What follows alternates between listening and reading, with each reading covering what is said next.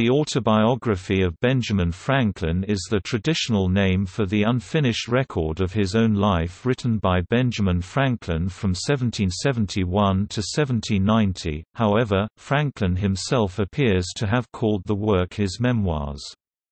Although it had a tortuous publication history after Franklin's death, this work has become one of the most famous and influential examples of an autobiography ever written.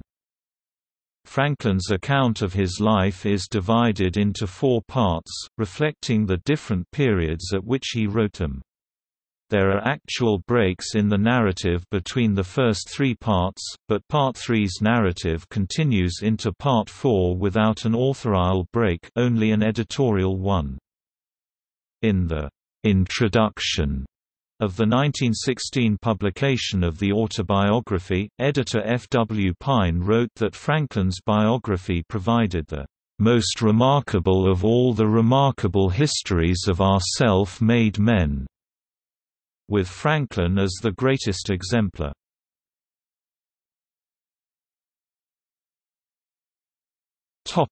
Summary.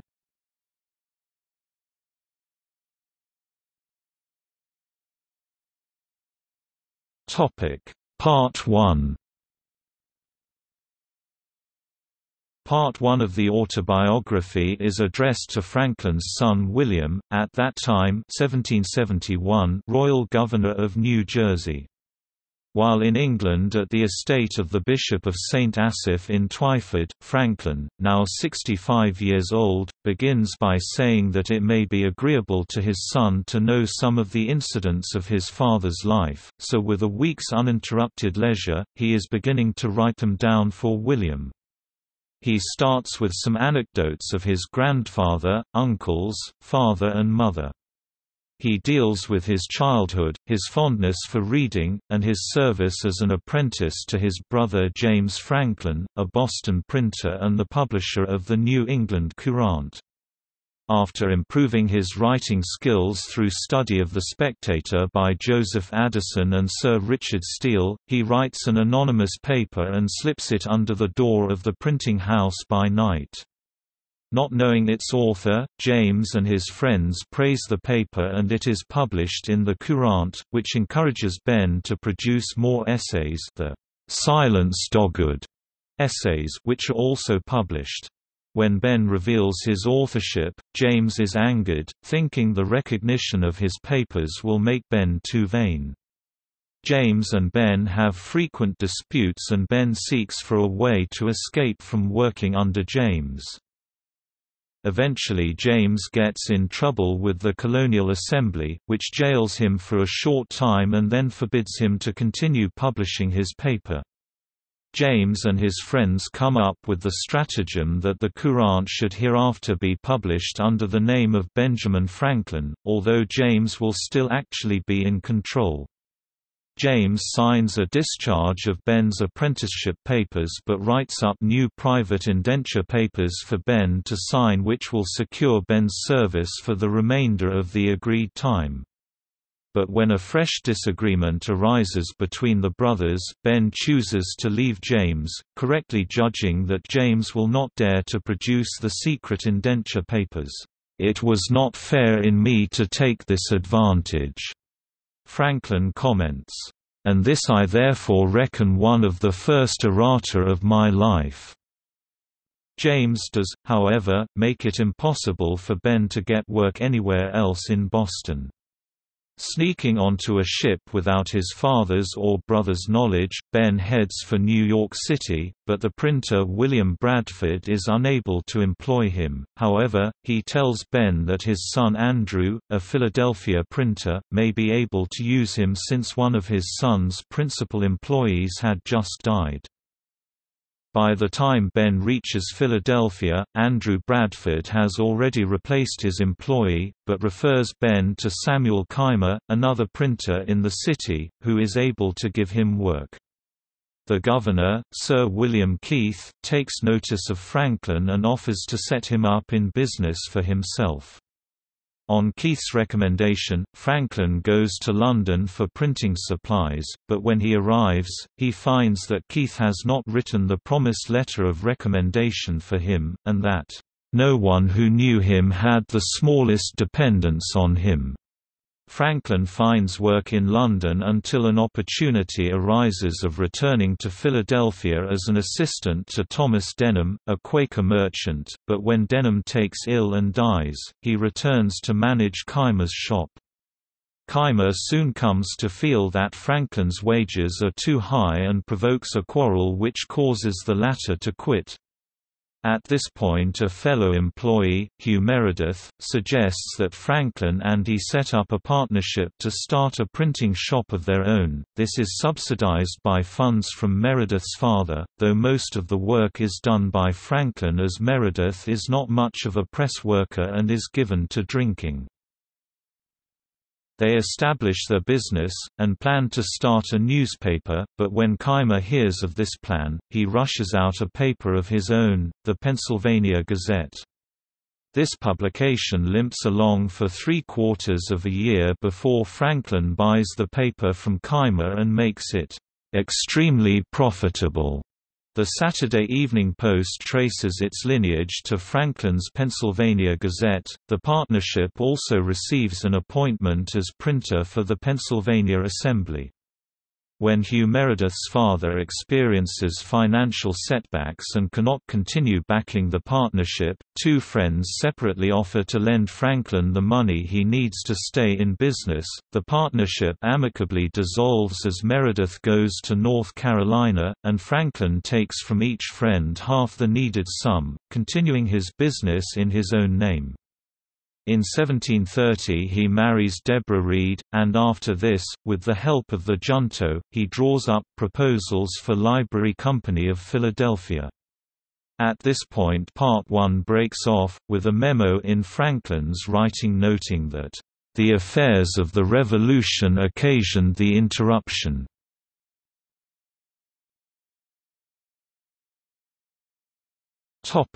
Part 2.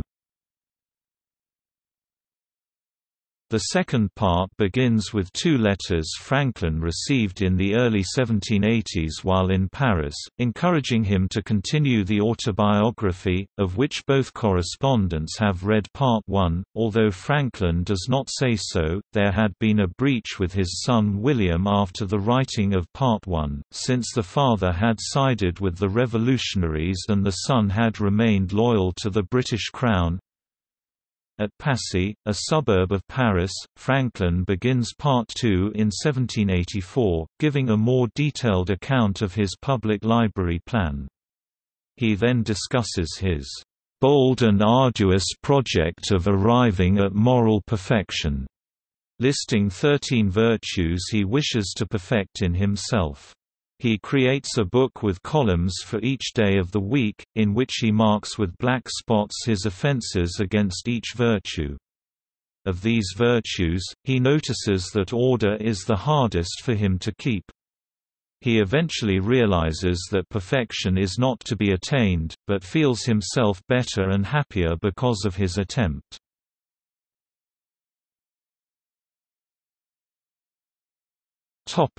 Part 3.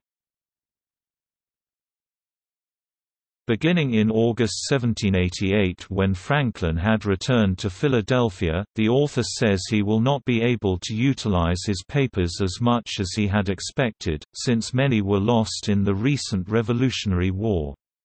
He has, however, found and quotes a couple of his writings from the 1730s that survived. One is the "Substance of an Intended Creed," consisting of what he then considered to be the essentials of all religions. He had intended this as a basis for a projected sect but, Franklin says, did not pursue the project. In 1732, Franklin first publishes his Poor Richard's Almanac, which becomes very successful. He also continues his profitable newspaper. In 1734, a preacher named Rev. Samuel Hemphill arrives from County Tyrone, Ireland. Franklin supports him and writes pamphlets on his behalf. However, someone finds out that Hemphill has been plagiarizing portions of his sermons from others, although Franklin rationalizes this by saying he would rather hear good sermons taken from others than poor sermons of the man's own composition. Franklin studies languages, reconciles with his brother James, and loses a 4-year-old son to smallpox. Franklin's club, the Junto, grows and breaks up into subordinate clubs. Franklin becomes clerk of the General Assembly in 1736, thus entering politics for the first time, and the following year becomes controller to the Postmaster General, which makes it easier to get reports and fulfill subscriptions for his newspaper. He proposes improvements to the city watch and fire prevention regulations. The famed preacher George Whitefield arrives in 1739, and despite significant differences in their religious beliefs, Franklin assists Whitefield by printing his sermons and journals and lodging him in his house. As Franklin continues to succeed, he provides the capital for several of his workers to start printing houses of their own in other colonies. He makes further proposals for the public good, including some for the defense of Pennsylvania, which cause him to contend with the pacifist position of the Quakers. In 1740 he invents the Franklin stove, refusing a patent on the device because it was for the good of the people. He proposes an academy, which opens after money is raised by subscription for it, and it expands so much that a new building has to be constructed for it. Franklin obtains other governmental positions, city councilman, alderman, burgess, justice of the peace, and helps negotiate a treaty with the Indians. After helping Dr. Thomas Bond establish a hospital, he helps pave the streets of Philadelphia and draws up a proposal for Dr. John Fothergill about doing the same in London. In 1753 Franklin becomes Deputy Postmaster General. The next year, as war with the French is expected, representatives of the several colonies, including Franklin, meet with the Indians to discuss defense. Franklin at this time draws up a proposal for the union of the colonies, but it is not adopted. General Braddock arrives with 2 regiments, and Franklin helps him secure wagons and horses, but the general refuses to take Ben's warning about danger from hostile Indians during Braddock's planned march to Frontenac, now Kingston, Ontario. When Braddock's troops are subsequently attacked, the general is mortally wounded and his forces abandon their supplies and flee. A militia is formed on the basis of a proposal by Benjamin Franklin, and the governor asks him to take command of the northwestern frontier. With his son as aide-de-camp, Franklin heads for Gnadenhut, raising men for the militia and building forts. Returning to Philadelphia, he is chosen colonel of the regiment. His officers honor him by personally escorting him out of town. This attention offends the proprietor of the colony, Thomas Penn, son of William Penn, when someone writes an account of it in a letter to him, whereupon the proprietor complains to the government in England about Franklin. Now the autobiography discusses the rise and progress of Franklin's philosophical reputation. He starts experiments with electricity and writes letters about them that are published in England as a book.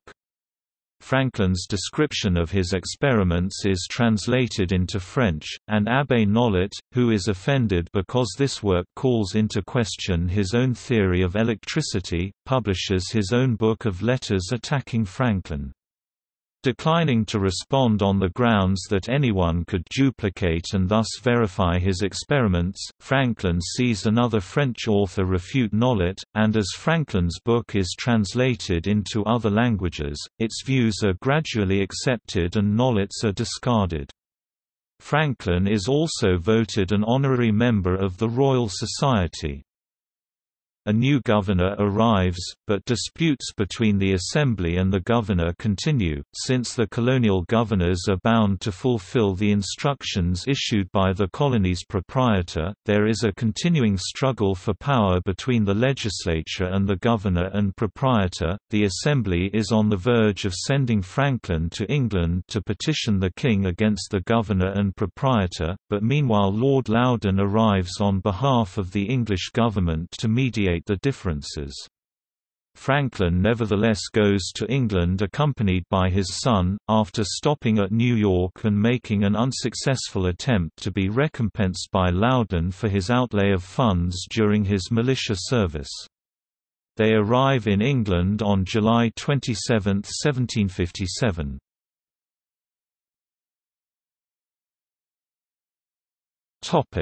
Part 4. Written sometime between November 1789 and Franklin's death on April 17, 1790, this section is very brief. After Franklin and his son arrive in London, the former is counselled by Dr. Fothergill on the best way to advocate his cause on behalf of the colonies. Franklin visits Lord Granville, President of the King's Privy Council, who asserts that the King is the legislator of the colonies. Franklin then meets the proprietaries. The switch to the plural is Franklin's, so apparently others besides Thomas Penn are involved. But the respective sides are far from any kind of agreement. The proprietaries ask Franklin to write a summary of the colonists' complaints. When he does so, their solicitor for reasons of personal enmity delays a response. Over a year later, the proprietaries finally respond to the Assembly, regarding the summary to be a flimsy justification of their conduct. During this delay, the Assembly has prevailed on the governor to pass a taxation act, and Franklin defends the act in English court so that it can receive royal assent. While the Assembly thanks Franklin, the proprietaries, enraged at the governor, turn him out and threaten legal action against him. In the last sentence, Franklin tells us the governor despised the threats, and they were never put in execution.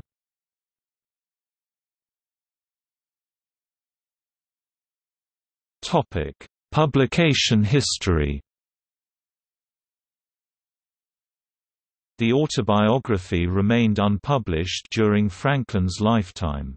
In 1791, the first edition appeared, in French rather than English, as Mémoires de la vie privée de Benjamin Franklin, published in Paris.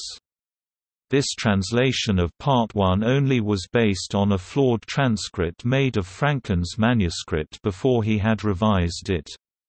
This French translation was then retranslated into English in two London publications of 1793, and one of the London editions served as a basis for a retranslation into French in 1798 in an edition which also included a fragment of Part 2. The first three parts of the autobiography were first published together in English by Franklin's grandson, William Temple Franklin, in London in 1818, in Volume 1 of Memoirs of the Life and Writings of Benjamin Franklin.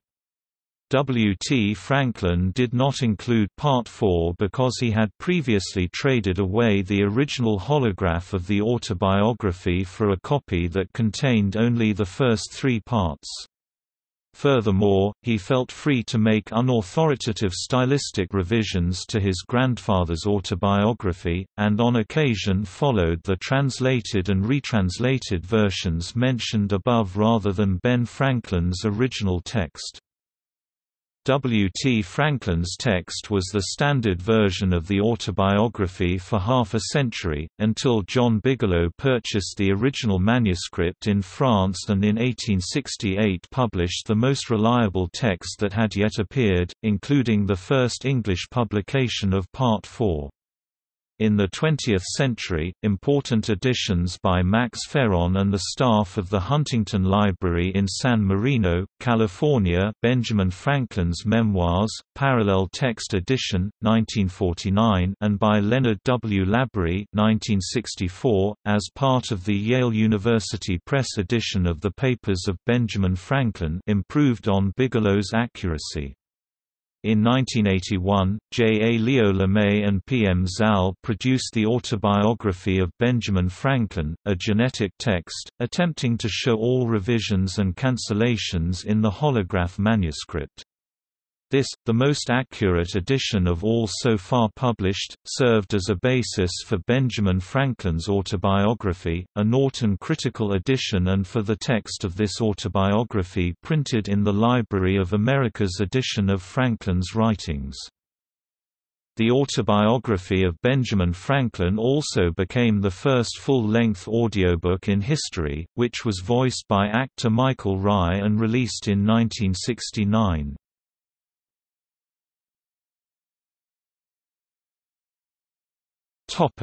Reactions to the work. In Frank Woodworth Pine's introduction of the 1916 publication published by Henry Holt and Company, Pine wrote that Franklin's biography provided the "most remarkable of all the remarkable histories of our self-made men", with Franklin as the greatest exemplar of the self-made man. Franklin is a good type of our American manhood. Although not the wealthiest or the most powerful, he is undoubtedly, in the versatility of his genius and achievements, the greatest of our self-made men. The simple yet graphic story in the autobiography of his steady rise from humble boyhood in a tailor-chandler shop, by industry, economy, and perseverance in self-improvement, to eminence, is the most remarkable of all the remarkable histories of our self-made men. It is in itself a wonderful illustration of the results possible to be attained in a land of unequaled opportunity by following Franklin's maxims. Franklin's autobiography has received widespread praise, both for its historical value as a record of an important early American and for its literary style. It is often considered the first American book to be taken seriously by Europeans as literature. William Dean Howells in 1905 asserted that Franklin's is one of the greatest autobiographies in literature, and towers over other autobiographies as Franklin towered over other men. However, Mark Twain's essay, "The Late Benjamin Franklin", 1870, provides a less exalted reaction, albeit somewhat tongue-in-cheek, for example, claiming that his example had brought affliction to millions of boys whose fathers had read Franklin's pernicious biography. D. H. Lawrence wrote a notable invective against the middle-sized, sturdy, snuff-colored Dr. Franklin in 1923, finding considerable fault with Franklin's attempt at crafting precepts of virtue and at perfecting himself. Nevertheless, responses to the autobiography have generally been more positive than Twain's or Lawrence's, with most readers recognizing it as a classic of literature and relating to the narrative voice of the author.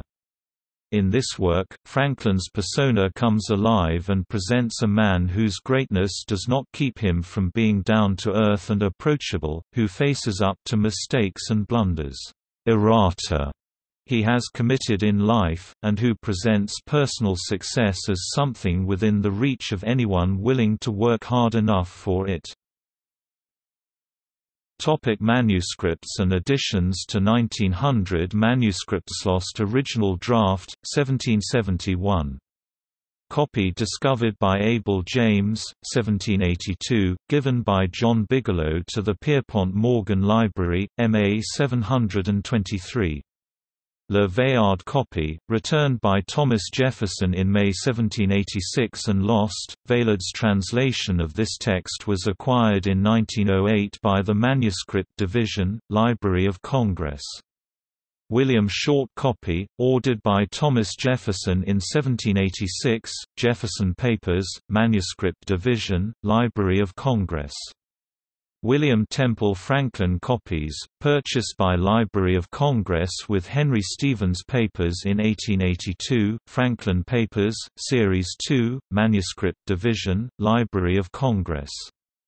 Holograph manuscript purchased from Church by Henry Huntington Library, San Marino, California, printed editions 1790–1901, Stuber, Henry. History of the Life and Character of Benjamin Franklin, Universal Asylum and Columbian Magazine, for May, June and July 1790, 268–72, 332–39, 4–9.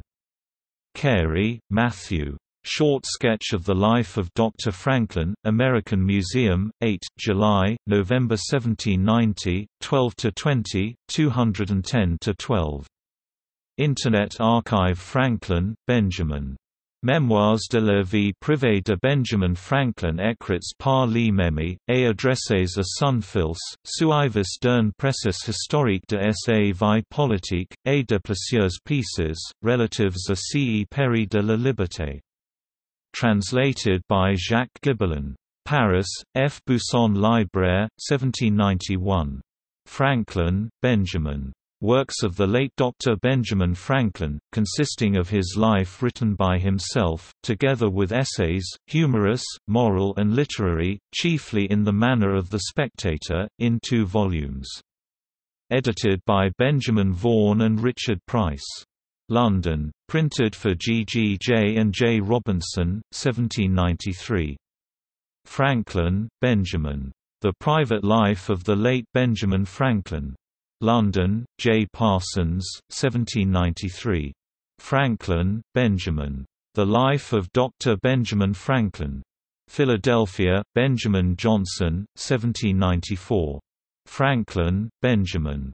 Benjamin Franklin's kleine Schriften, meist in der Manier des Zuschauers, nebst seinem Leben. Weimar, im Verlag des Industrie Comptoirs, 1794. Franklin, Benjamin. The Life of Dr. Benjamin Franklin. Edited by Richard Price. New London, C.N., Charles Holt, 1798. Franklin, Benjamin. Vie de Benjamin Franklin écrite par lui-même, suivi de ses œuvres morales, politiques et littéraires, dont la plus grande partie avoir pas encore été publiée. Edited and translated by J. Castera. Paris, F. Busson, 1798. Franklin, Benjamin. The works of the late Dr. Benjamin Franklin, consisting of his life written by himself, together with essays humorous, moral, and literary, chiefly in the manner of The Spectator.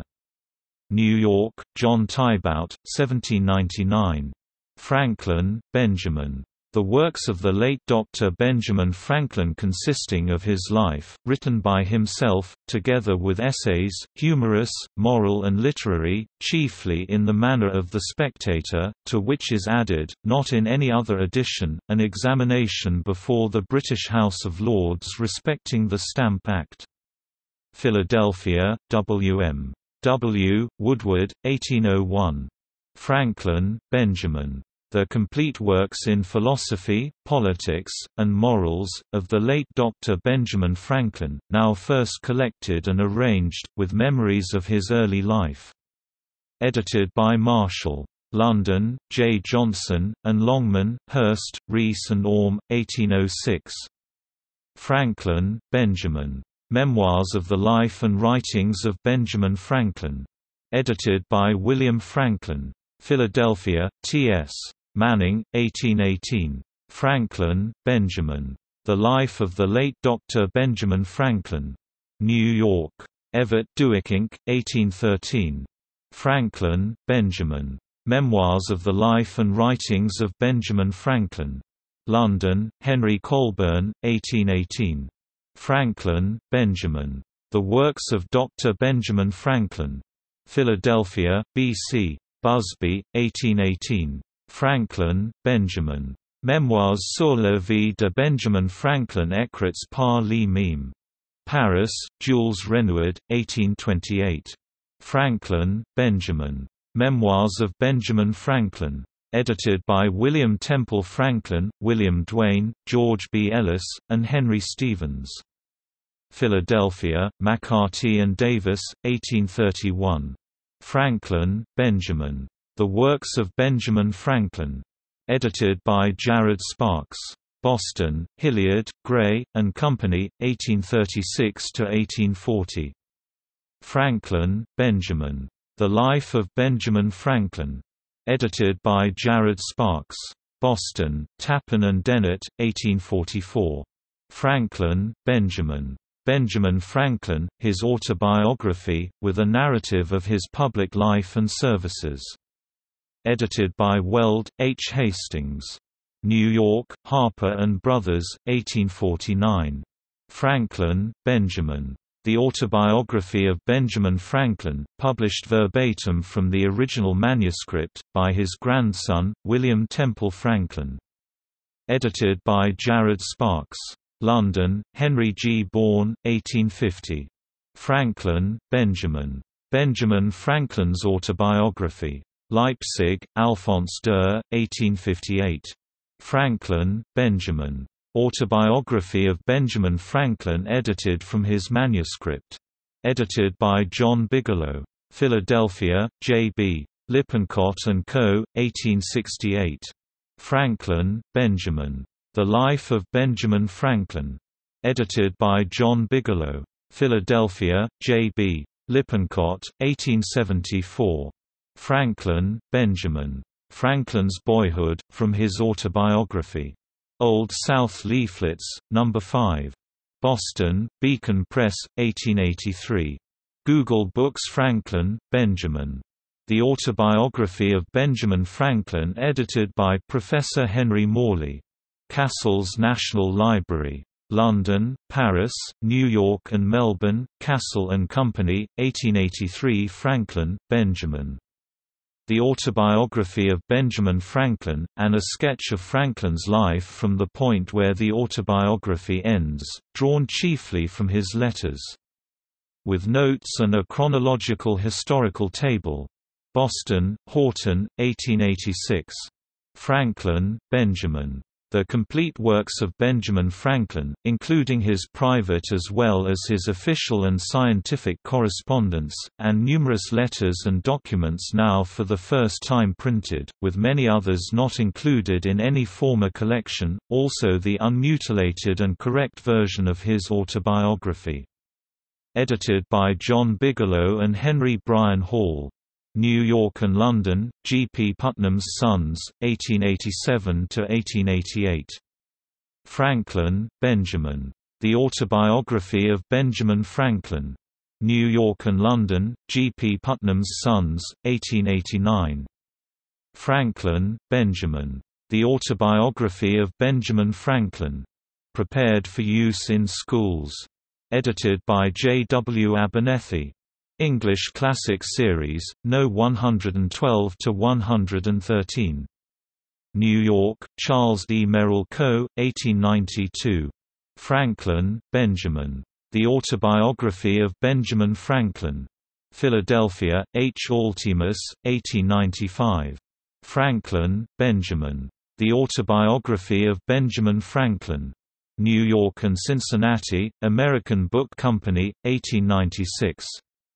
Franklin, Benjamin. The Autobiography of Benjamin Franklin and a sketch of Franklin's life, from the point where the autobiography ends.